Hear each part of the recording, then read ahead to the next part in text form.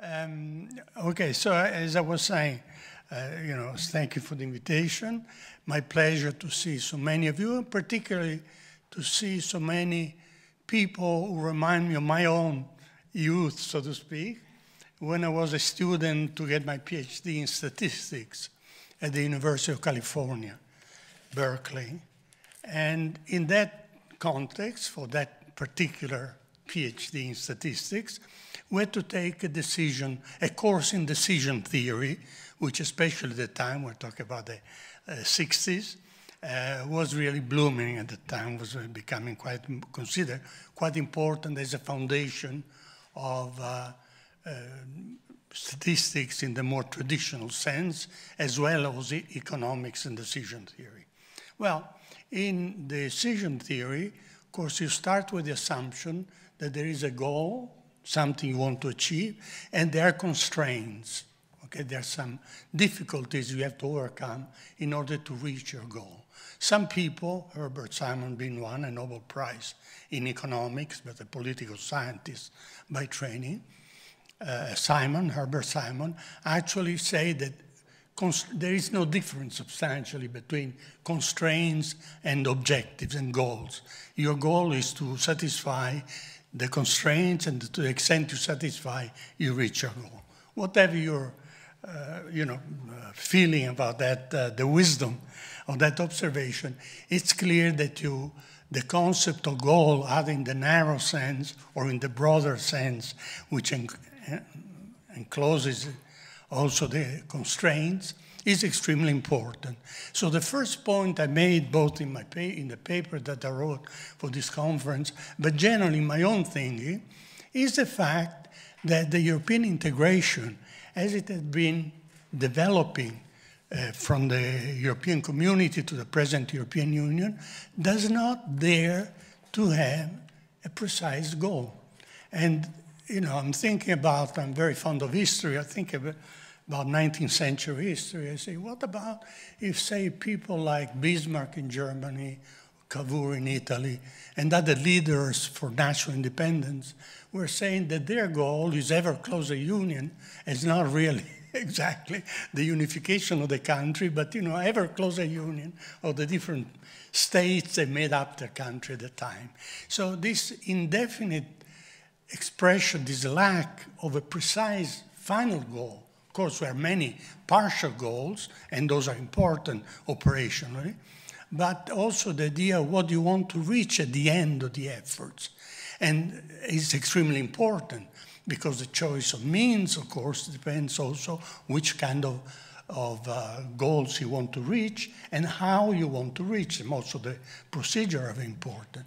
And that's the first point in my talk, let me say, is precisely what I see as a key problem of the present approach to European integration, the fact that there is no clear idea where we want to achieve.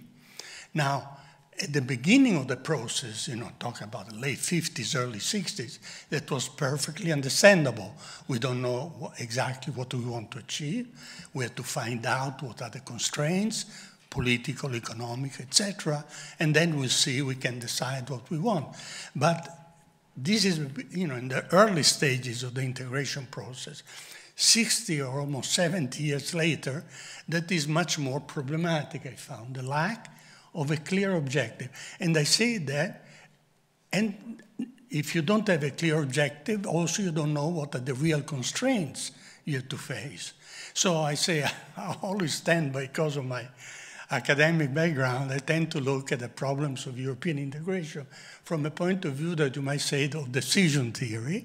And as I say, I gave you the basic elements. There is a goal and there are constraints. For some people, constraints and goals is about the same thing.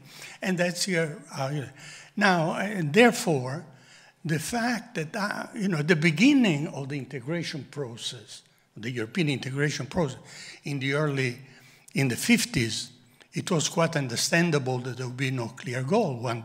People had to see statesmen, had to understand what was really politically and economically feasible as far as integration was concerned in Europe.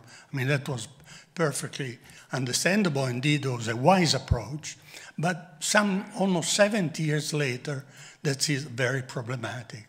So if there is one first point I want to make, and one I hope it remains with you, at least as a subject of reflection occasionally, is precisely how rational can be any effort.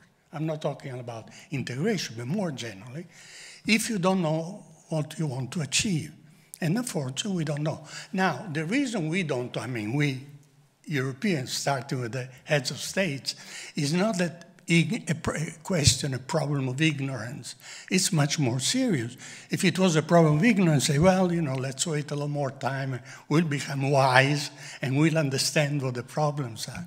But that's not the problem. The problem is that there is no agreement. There is no agreement. Which kind of Europe do we want at the end? And this, you know, nobody dares, at least, I mean, several objectives have been proposed from the very beginning. For example, in the 50s, there was a very, I think, influential school of law in Germany, Ibsen being perhaps the most, the best known of the member of the school, which, you know, thought of Europe as a, well, actually, I'm not quite. There are many people, not Ibsen. Ibsen was critical, as my German colleagues here understand. But, you know, the idea was that we replicate at the European level the federal model of Germany. Now, a perfectly sensible thing, except, of course, it was unrealizable, political, economical, etc.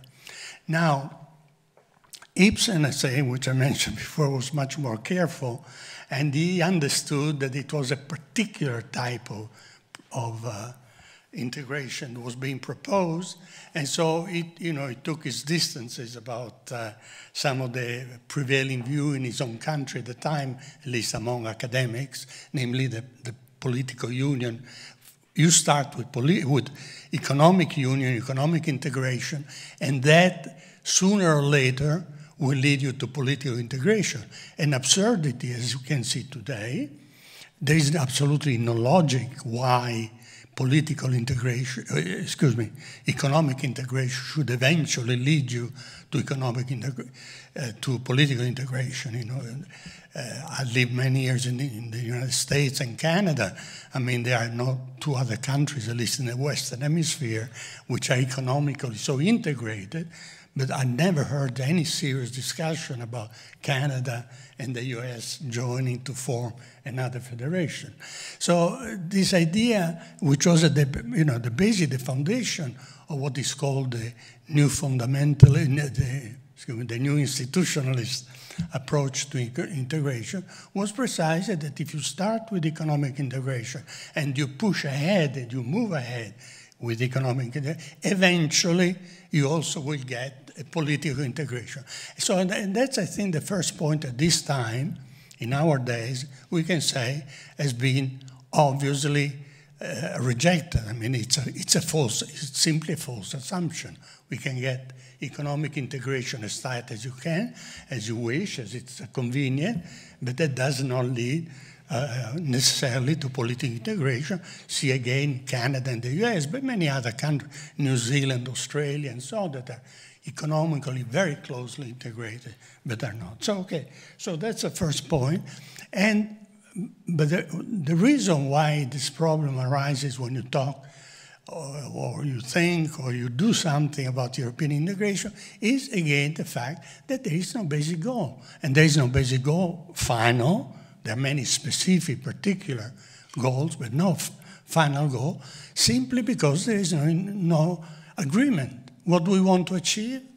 Well, it varies. Varies from country to country, from political elite to political elite. Okay, so that's the first point I want to make. What I consider, at least in my view, the key problem of the present approach to European integration is that there is no final goal and no agreement how to get to. And so, immediate consequence of that of that recognition, that acknowledgement that there is no common goal that everybody shares, to some extent at least, everybody supports, is the fact that the emphasis shifts from the goal if there's no agreement. Again, something you learn in decision theory. If there is no agreement on what you want to achieve, either you experiment for a number of years, and that in a sense what they're trying to do, or you shift the emphasis on process. And that's why process is so important in EU-style integration. In EU-style integration, process becomes the objective. You know, ever closer union, after all, is a process. And that's what you try to support, to sustain, so to say, to develop. But it's all process, it's not the goal. You know. And again, you know, just think about I'm sure in Estonia is the same, but I'm thinking the examples come to my mind, you know, 19th century unification in Germany or Italy, etc., Belgium. I mean, that was the idea, what we want to achieve was fairly clear, and that way also large-scale support, popular support could be achieved, but not, you know, with this kind of abstraction. Okay, so that's my first point, I don't want to invest, but then the second point, which follows from this, then, since you do need a goal of types, it's a goal itself, which is it becomes a process. The process of integration in an ever closer union, the process becomes a goal. So the goal, which again, going back to my own background in decision theory, is an absurdity.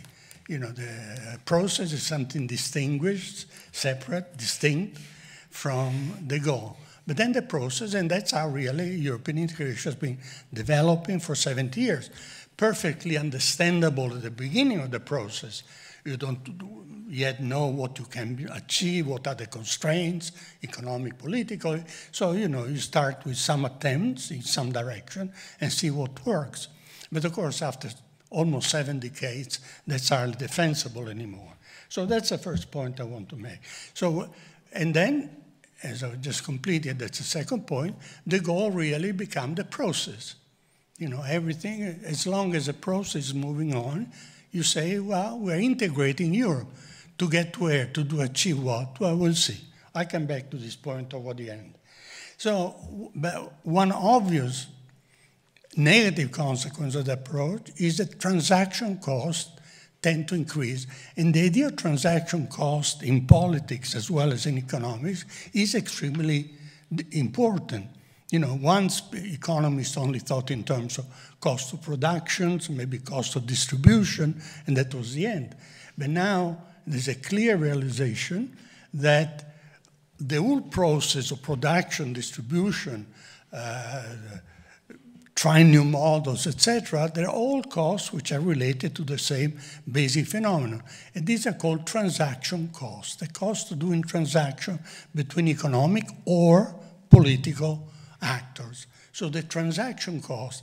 So that's why, and that's one of the, maybe my second practical point I make, when you read about the small budget of the EU, you should be aware that it's only a fraction of the cost of integration, a small fraction.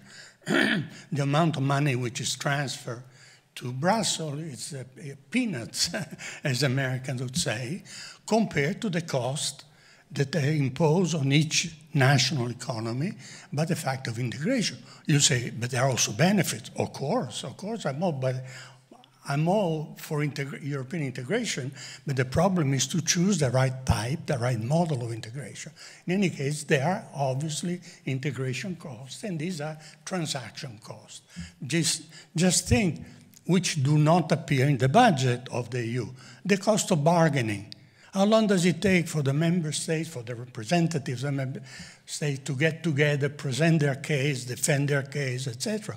Those are, we know sometimes the process goes on and on and on without achieving a conclusion, and that's maybe it will be postponed to next year, 2 years from now, whatever. So this idea of the integration, of the transaction cost of integration, I think is extremely important, because if the only number, so to speak, that is produced in the discussion is the EU budget, that's completely misleading. There are many other costs, and there are also benefits, of course.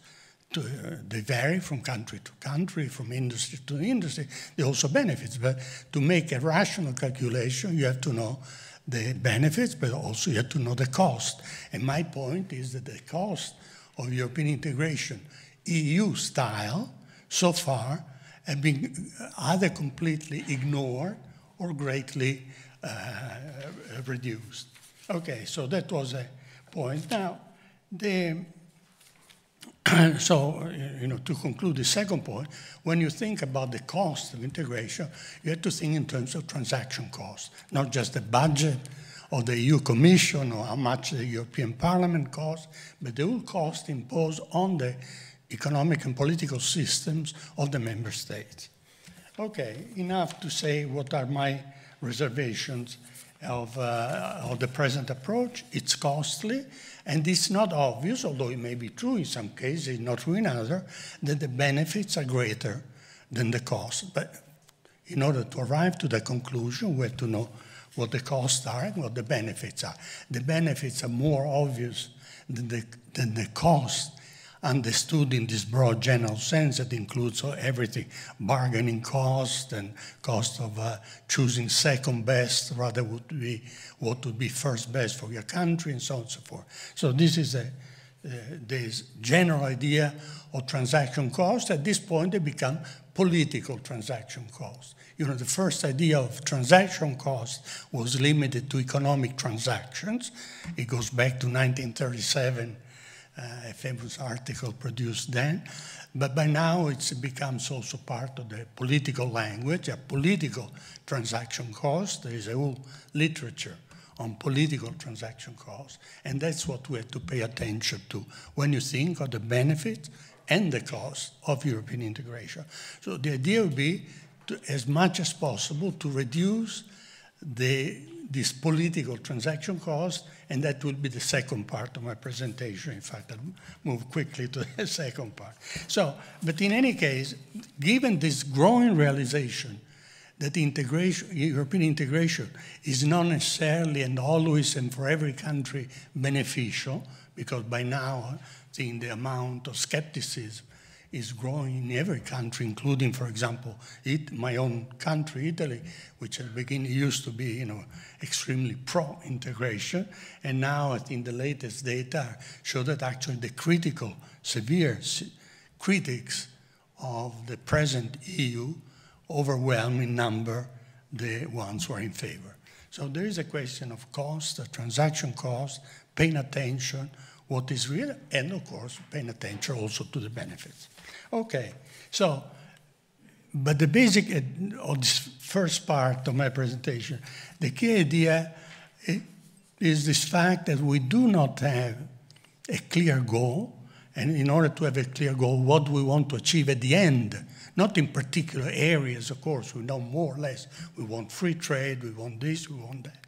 But, overall, what do we want to achieve? There is no clear idea that is shared by everybody, or at least by a large majority. And that's really with all the consequences I just indicated, the emphasis on process rather than actual results and so on and so forth. Okay, now, let me go to the second part quickly. What can we do to improve the situation if that's our goal, if we want to do? So, in some country, that means really what can you do or what you should do to rescue the very idea of European integration. Because what is most frightening, at least to me, is that people who are critical of the present EU, as I'm also critical, but they don't want they want to go back to the nation state, to nationalism, etc. And that's certainly something I just completely reject for a number of reasons, which I won't spend time clarifying. So that's not the idea. The idea is that we experimented one particular approach to integration, European integration, characterized by a lack of a clear objective that you want to achieve at the end, but with also some positive aspects. So there is that. But perhaps we have to shift to a different key, so to speak. We have to take a somewhat different approach.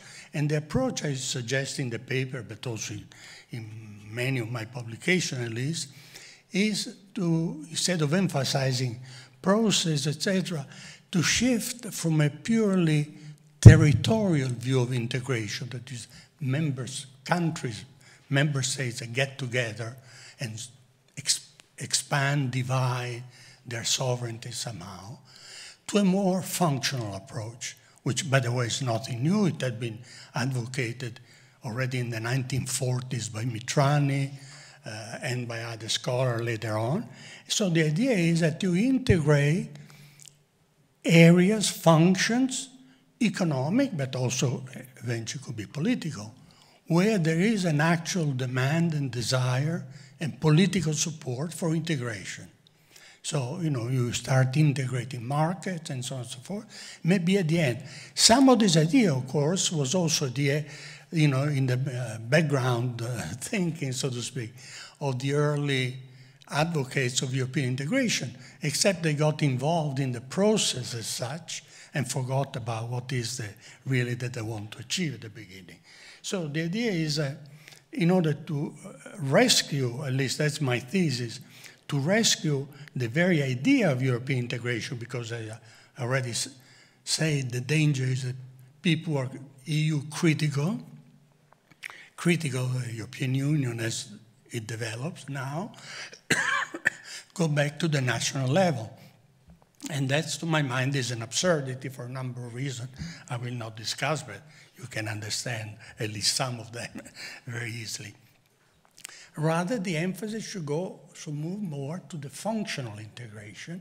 And then in functional integration, that is, you integrate functions, way of doing of organizing some particular economic sphere, some particular economic activity.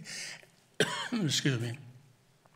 And then, of course, the fact of membership becomes being a member of the union, not as important as the fact that functions, even though this function may be exerted in different ways in different countries, but they get together, try a way of cooperating usefully. So functional integration, and I was saying this is not a new, it has been going there from the beginning, and precisely Mitrani was the early advocate of functional integration, pointed out the dangers of political integration in the European context. And to him, he was writing in the 1940s, the danger was that a politically integrated union would be necessarily dominated by the strongest member state, which of course was Germany, still is Germany. I don't know that, I don't completely share the fears of Mitrani in this respect, but there is a point, that even if the country itself, as today's Germany, has no intention of necessarily dominating, but the strongest country become, if we're talking about political union. If it's a functional integration done along specific task, then, in one particular area, it could be Germany, one France, one Italy, but even smaller countries could take the lead in particular areas of the thing. So this is a different view, the strictly functional approach.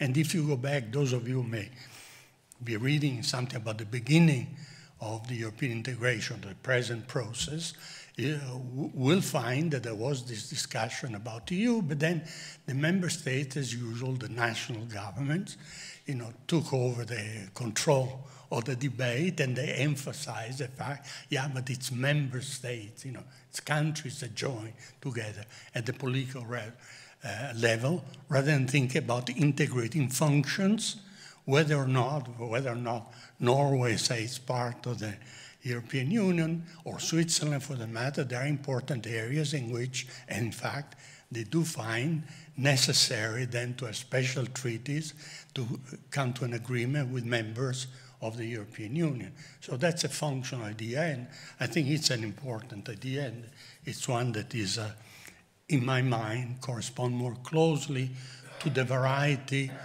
of national traditions, national histories, a variety which is also in itself a wealth, but then you have to respect the importance of the thing.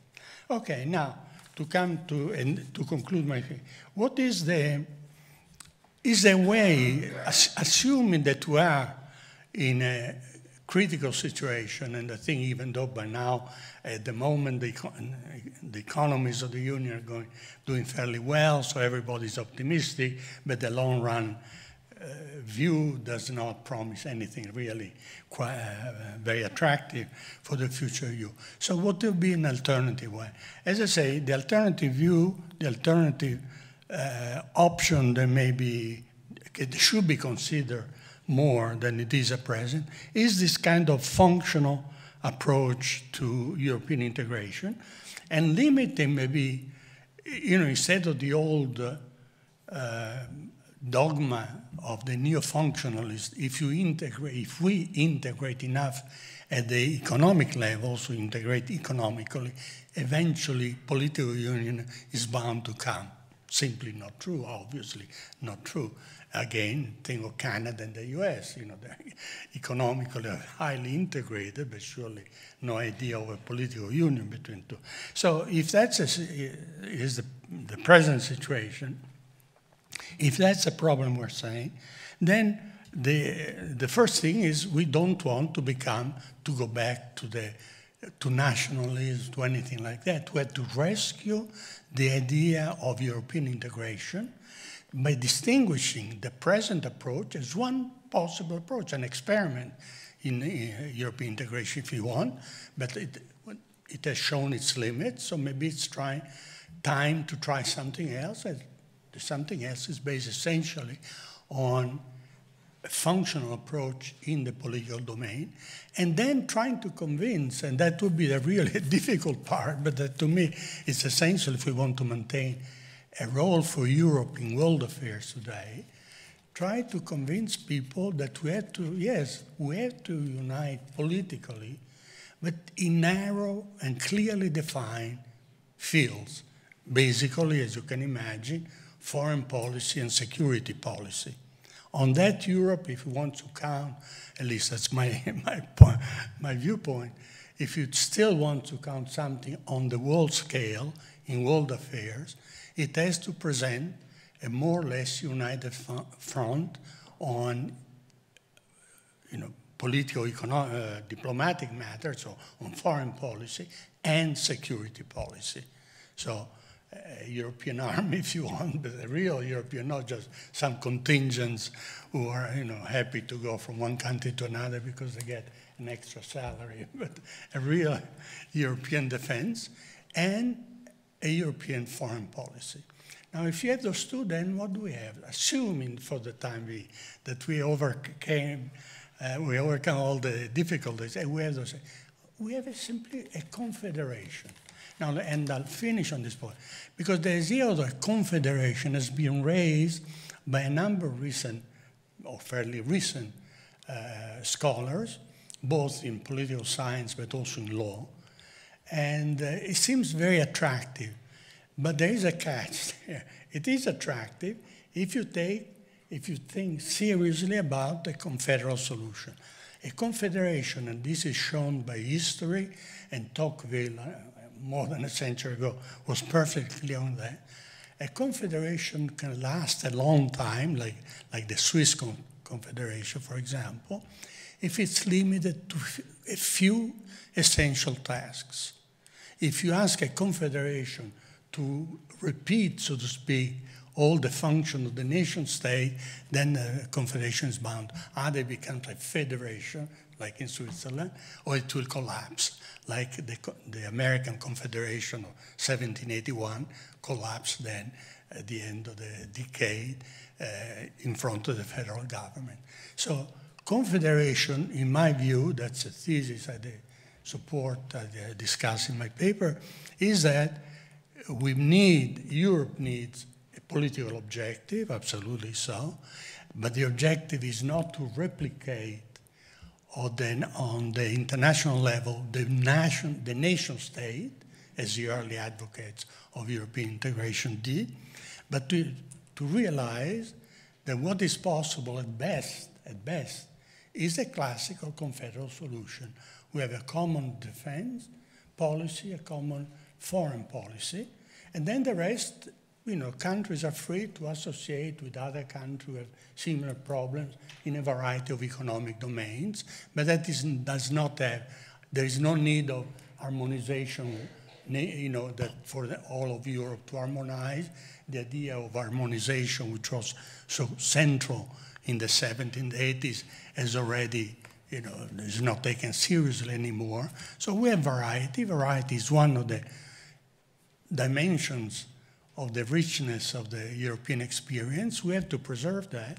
But on a few key points, either we are serious, and that means basically foreign policy and security policy, defense policy, or else, let's forget, and then let each country, or group of countries, the Visegrad group or some, get together and do the best they can do.